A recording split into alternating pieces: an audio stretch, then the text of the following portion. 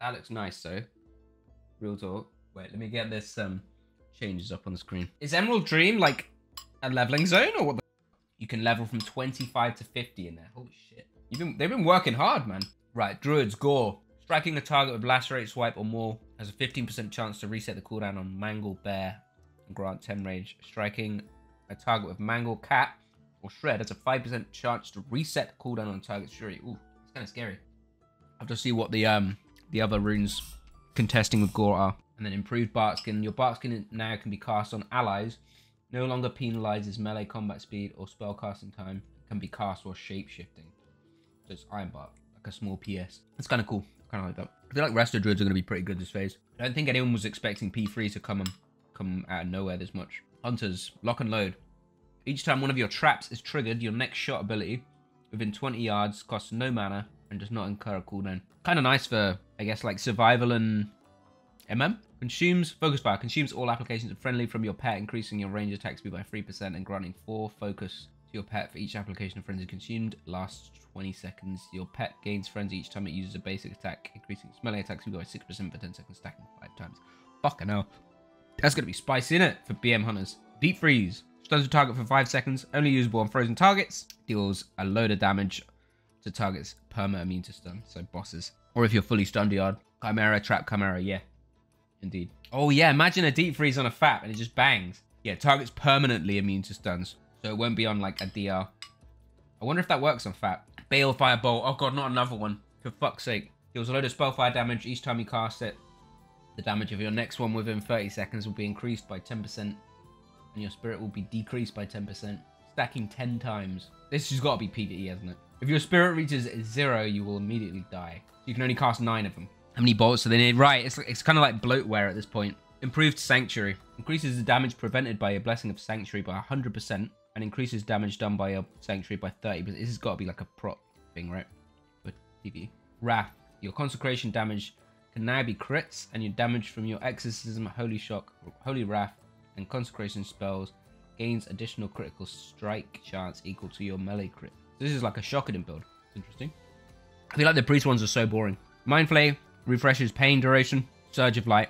Critical spells cause your next smite or flash heal cast within 15 seconds to be instant. So it's like any crit gives you a Surge of Light, but you just never crit, right? Because you don't give a crit. So this is like really awkward.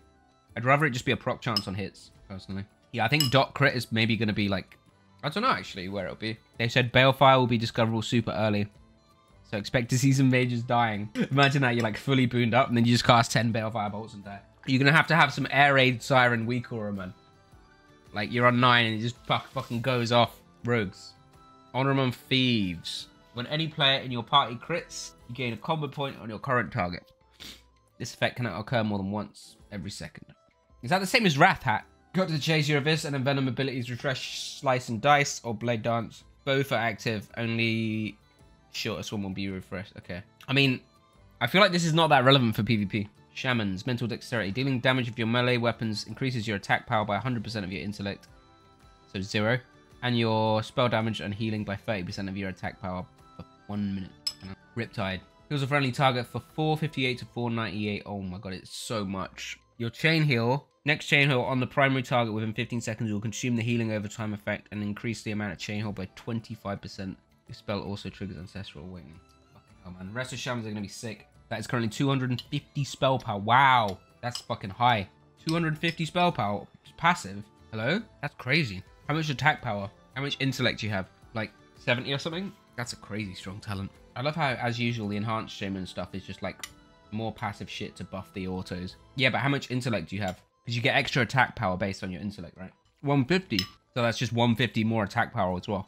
That's legit crazy, man. And they're going to have really high cast damage now as well from spells like Shocks, and they get Maelstrom proc. That's crazy because enhanced is already insane. Legit scared of that. Warlock. Pandemic. Periodic damage from Corruption, Unstable Affliction, Curse of Agony, Immolate, Curse of Doom, and Siphon Life abilities can now be critical strikes. Because this also confirms and Summon Felguard. Summon the Felguard. Benefits from all talents and effects that trigger from or benefit any of your other demon minions. So it's going to just be like tanky as fuck and resist everything. I feel like SL is going to be annoying as fuck. Oh my god. All right. Nice noodles. Did they say anything about not allowing the Blood Moon Honor tokens to work? At the moment I'm just holding coins. I got a lot. 2 weeks to use current. Level 50 will be new coin. So it'll work for like the ranks at 50. Better buy pure honor tokens then, eh? By the looks of it. Right, warriors. Oh my god, they're putting fucking taste for blood. Feels bad, man. This is the thing they should take out of Wrath. Fucking hell. I would never put that in. Whenever your rend ability causes damage, your overpower ability will activate for 9 seconds or 1 attack. This effect cannot occur once. Dude, we're gonna get fucking Blade Storm as well, aren't we? So on board, when your Devastate and Revenge abilities deal damage, they have a 30% chance of refreshing the cooldown of your Shield Slam ability and reducing the rage cost by 100%. Ooh. Oh, they get Gladiator stance as well. Increases damage while you're wearing a shield by 10% and increases block chance by 10%. Reduces armor by 30% and threat generated. What the fuck is this? That's a weird from me. Right, raids, let's see. All 50 or higher raid lockouts will move to a weekly reset. All newly itemized content remains irrelevant deep into endgame. Wait, I don't get that. So what, the level 50 gear is going to be good at level 60? Or what? A larger menu of relevant content may become unwieldy with irregular lockout timers. Planning is important with this many things.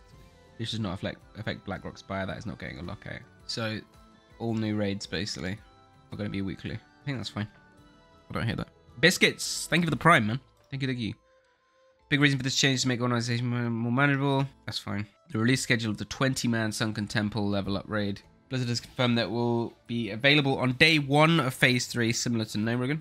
It will have a 1-week lockout. We will be very generous with drops to compensate the fewer total number of lockouts. Whee! The raid will be following the new weekly reset, meaning players will have 5 days to reach level 50 if they want to run the raid in the first lockout. Easy. What's this one? April 4th. New runes, nightmare incursions. Take part in all new outdoor PvE event and learn more of the story tie between Mysterious Dream Portals and the new Sunken Temple raid. Earn new items and gain rep with the Emerald Wardens as you progress. Cool. I wonder if that's going to be like a huge fucking battle on PvP servers. Players will cross into the Emerald Nightmare through these mysterious portals in 4 locations around the world. Ashenveld, Oswood, Hintlers, Verilus. Content is available to players who are leveling up as well as maximum level players as they unravel the storyline. That's cool.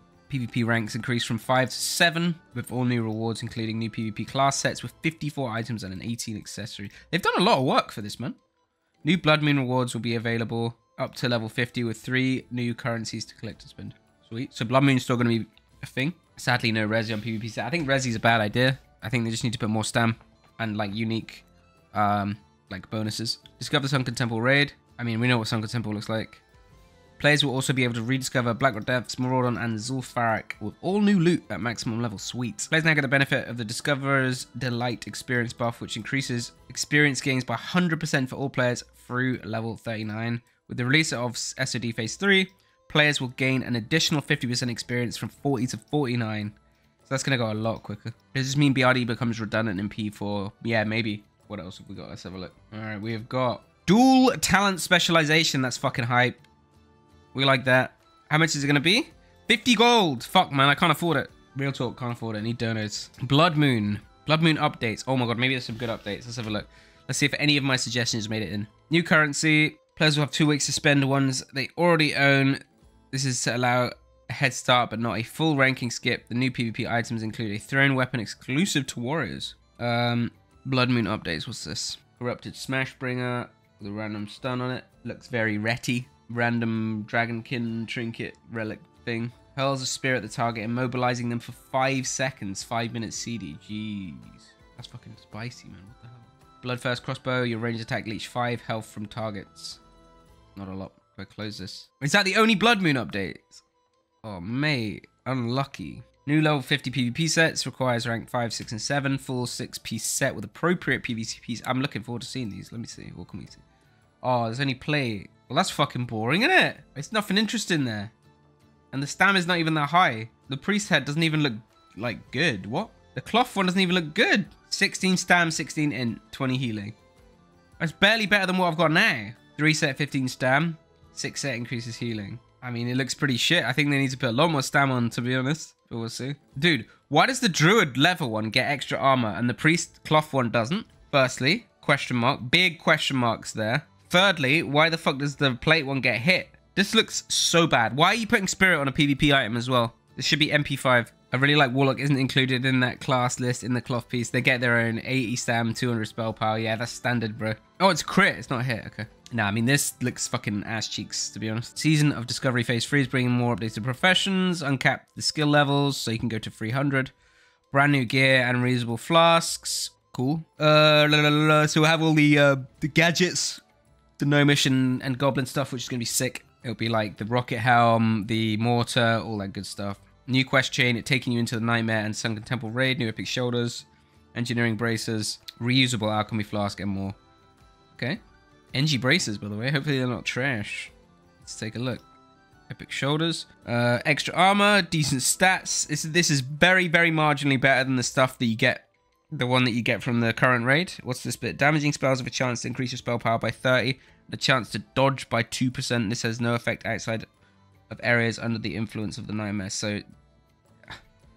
okay. What's the point of these? I don't understand. Like, look at this.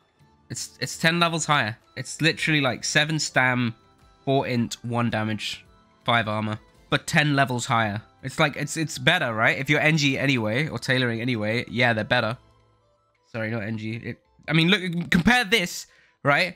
Oh yeah, blah, blah, blah, but you can't be outside of an Eternal Nightmare. Meanwhile, the fucking the leather ones, banger stats, right?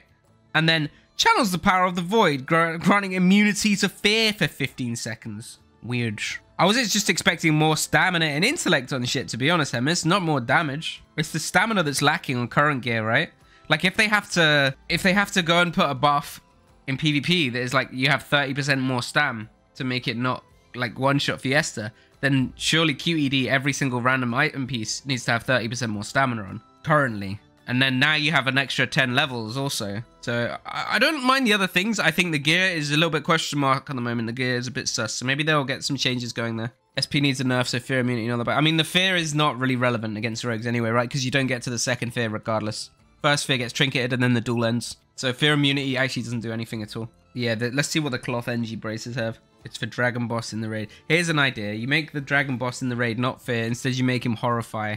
Like a coil, and then you do coil immunity for 15 seconds, and then if you're sick, you can pre-fucking immune coils, and you just don't make it break coil. It's a weird from me. A weird from me. What else have we got? Uncapped all the way to 300. Profession specializations, several new quests and recipes, more to come at 60. Now, I think most of the stuff I've seen is decent, but this is a big question mark. I'm sad they didn't do anything new with Blood Moon as well. They could have done some big stuff with Blood Moon to keep it fresh. If they were like just saying, oh yeah, there's new rewards, is not keeping it fresh, right? They should be making it so that you would want to take part in it regardless of the coins. So I'm not too sure I agree with this one. Right, what's the last one we've got? Well, I read everything here, didn't I? Yeah. Nightmare Incursions. During Nightmare Incursion, players will be able to enter one of the 4 emerald portals found in different zones, which will transport players into a realm full of corruption. In this new zone, players will battle against treants, dragons, and other corrupt creatures. Players will encounter soloable enemies as well as more powerful foes, which will require a full group of players. This repeatable content will be available for characters 25 to 50. So is there quests and shit there as well, or is it just killing fucking mobs like world quests? Players who decide to enter these Nightmare Incursions and take on the corrupted entities will be rewarded with experience as well as rep. So is it just like a one-time thing? It's not somewhere that you just stay the whole time, or what? This new faction will offer items that benefit players level 20 to 50. Emerald Wardens. Let's see what we got here. So it's 150 health and mana when you kill a target that gives experience or honor. That's fucking nice. Sheesh. I mean, for PvE leveling up, I suppose. Not for much else. Requires level 20. Roar of the Dream. 14 stam. Your harmful spells have a chance to increase your spell. That's kind of nice, to be honest. That's kind of nice for Shadow Priest. Like, real talk. I feel like it's probably not better than just Underworld Band. Depending on the proc rate, it's pretty good. Can't complain. Yeah. So it looks like they're just going to be little events that you can go and do while you're questing and leveling up, right? Something like that. I mean, this is a thing, right? This is 2 weeks ahead of launch. Things can change. We'll see how it goes. I think overall stuff looks good. Looks like there's going to be a lot of content. Looks like they put a lot of work into it. So yeah, looks interesting. Stuff to figure out. Should be fun. Right, let's go.